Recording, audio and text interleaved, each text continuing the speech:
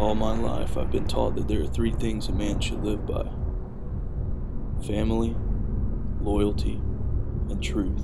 So I've always wondered why my twin brother Stanley is the way he is, and why I'm normal,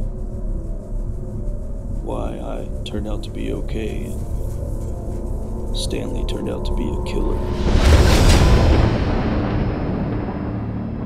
So what you doing back in Atwood, Mr. Movie Star? Home just felt right. Diane Bridges, you haven't changed a bit. You must be Earl Wayne. Now you got to go down to New Orleans and explain to Mr. Capra how you blew his stash.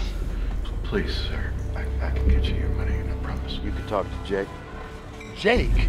He ain't gonna help you or me, Earl Wayne. You know that. If you were my uncle, I'd punch your stinking teeth out.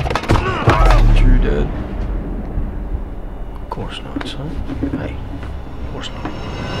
You clean up your own mess. You go to Jake's house. You get that money from Stone. You get that money from Jake. You clean up your own things. Put the gun down! Put the gun down!